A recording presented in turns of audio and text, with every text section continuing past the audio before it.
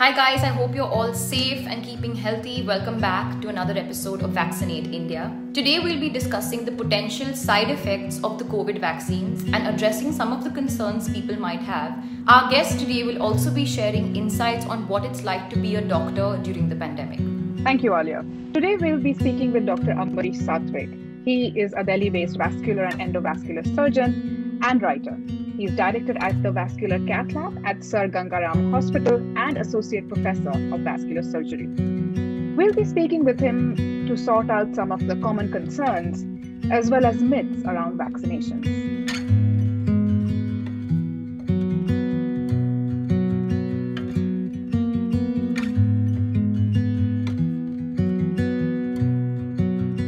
Ambarish, a very warm welcome to the intersection. And could you please introduce yourself for our listeners and viewers? My name is Ambarish Satwik. I'm primarily a vascular and endovascular surgeon. I work at Gangaram Hospital, where I'm also the director of the Vascular Cath Lab there. And in addition to that, I write a bit. I once wrote a novel which was published. What is your sense of the kind of myths and misinformation that is circulating around the COVID vaccine? Look, this is the first time we're trying to stop a pandemic using vaccines ever. And it's also the first time that we've had such a rapid deployment of vaccines. Initially, there was a lot of vaccine hesitancy, particularly amongst the healthcare workers. What happened was that the deployment came soon after the fall of the first wave in India. And everybody thought that now that this is behind us, do we really need the vaccine? And a lot of people were hearing all sorts of things about all kinds of adverse effects of the vaccine, and they were confused. For instance, some of our technicians and paramedics who come in from Haryana, for instance, from Sonipat, Bahadurgarh, they would report to work and ask, does this cause impotence? Subsequently, I find that at least amongst the healthcare workers in the month of March, the hesitancy was withering away and more people were coming forward to receive the vaccine. Do you think the pickup is more due to the sheer devastation that has been happening around? Phase 2 and phase 3, which is now underway, happened with the backdrop of rising infections. So the swell kind of started in March and it was slowly moving train wreck happening in front of our eyes. We could see where this is going. Therefore, it starts picking up. More and more people are interested when the shit hits the fan, which is April. That's when there's panic. Panic on account of the fact that people feel that the first dose is practically not good enough. And you suddenly find that a lot of people are completely unvaccinated and therefore unprotected, and therefore the panic. And also the realization that the vaccine is not going to get us out of the second wave. If at all, it's going to stall or give us some sort of protection against the third wave, which is going to happen sometime in the future. Something to be learned from the flu pandemic in 1918. Most respiratory mucosal pathogens, if they assume the form of a pandemic, will present with 2.5 or 3 waves, because there will be the first wave, which will be followed by mitigation measures. In this case, the lockdown, a very strict lockdown in India, perhaps the severest lockdown anywhere in the world. But the second wave is exceedingly severe because you have a large population that is vulnerable, that hasn't been exposed to the virus. And usually there are mutations which make the virus more transmissible. And you have a large vulnerable population. So there's a huge surge in a second wave. Once you're behind that, once you've moved on, you still have a smaller vulnerable population, which will remain vulnerable if you don't achieve vaccine-induced herd immunity. So small first wave, huge second wave, and usually a third wave, which is intermediate in intensity if there isn't a vaccine.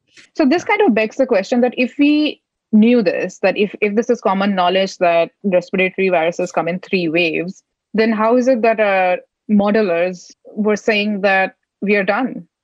So it isn't common knowledge that there will be 2.5 or 3 waves, but that is how things are likely to play out.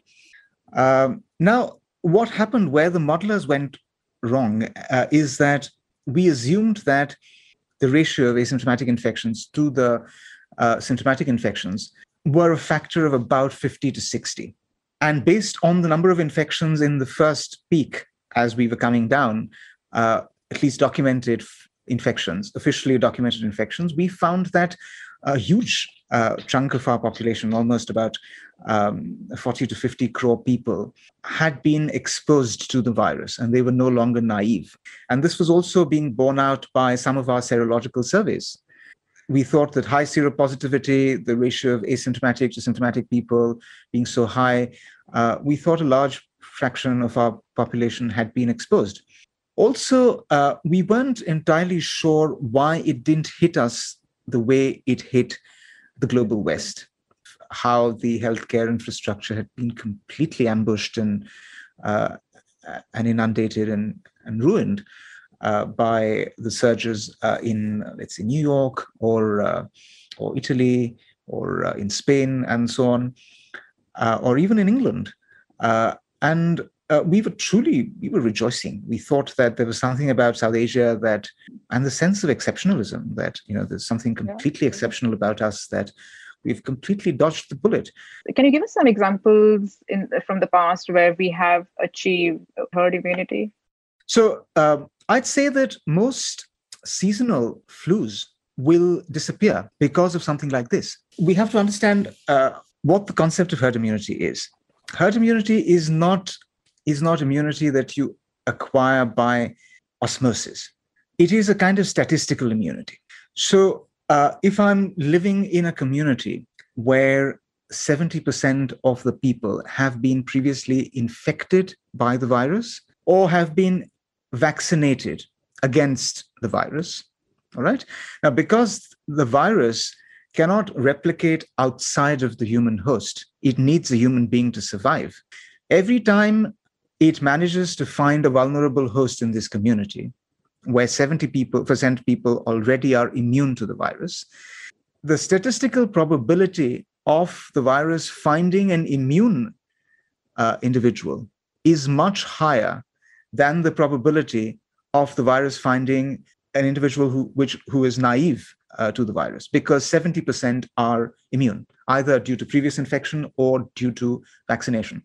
That's what is herd immunity. It's a kind of statistical immunity, a probabilistic kind of immunity where the likelihood of the virus finding a naive host is much, much lesser than the possibility of the virus finding an immune host. So this mystery that we have of why some people are experiencing more severe disease versus others, is this also contributing to why some people are getting infected with the 0.2 variant? So before we move on to some of these mutants and variants, I think it would help if we try and assess what a successful virus is. Perhaps the most successful virus is the kind that is very efficient in the department of transmission, but isn't particularly virulent, isn't hurtful or death-dealing or baneful in that sense. It's in the evolutionary interest of the virus to be more transmissible, but less virulent.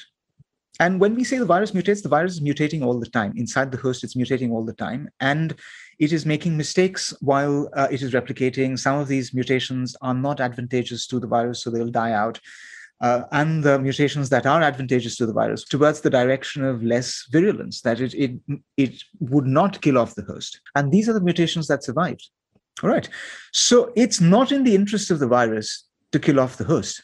So these mutations, to come back to viral mutations, it's natural selection. It's the virus finding a way of being more transmissible, outcompeting the other variants, and possibly, usually it should transpire that most viruses will evolve in the direction of greater transmissibility, and it will dial down the virulence, and which is why it will spread itself, which is why the common cold viruses are perhaps the most successful viruses ever, because they don't kill you. They give you a very mild kind of illness, and you pass it on without much harm to yourself. So keeping these two things in mind, the severity / fatality and the transmission rate. And in the Indian variant, we're seeing that it is definitely more transmissible. But what do we know about the fatality or severity of disease? Is that going down as well? Unfortunately, there isn't any great way of quantifying virulence in in human studies. It's difficult. You can do it in animal studies, but there isn't any clear data to suggest that these variants are at least more virulent than the wild strain, the ancestral SARS-CoV-2 virus. But clearly, yes, we're seeing a move in the direction of greater transmissibility, much greater contagiousness, several-fold increase. And that is why the mutants that have been called the double mutants and the triple mutants, which are, they're being colloquially called double mutants and triple mutants. And yeah, it's a very bad name. And that's because of the mutations that are taking place in the RBD, the receptor binding domain of the spike protein of the virus, which is the little appendage that the virus uses to gain entry inside the human cell. Can the vaccine give me COVID? Is it a live virus? Can the virus reconstitute itself in my body and attack me? The vaccine cannot give you COVID. Currently, all the vaccines we have in circulation, most of them don't have SARS-CoV-2. They have a part of the genetic code of SARS-CoV-2, specifically the part of the code that is responsible for the production of the spike protein. What these vaccines are doing are using human cellular machinery to manufacture spike proteins against which the body will subsequently produce antibodies. Covaxin is an inactivated virus. It cannot replicate inside human beings. It is not live, and therefore none of these vaccines can give you COVID. Thank you so much. I've taken a lot of your time, Ambarish. I really, really appreciate it. And hope that all the vaccine shots, reach very soon and everybody gets it. Thank you. This was delightful. Thank you. Thank you so much for watching. If you found this video helpful, then please like, share and subscribe. We'll see you in the next episode of Vaccinate India. Until then, please take care and stay safe.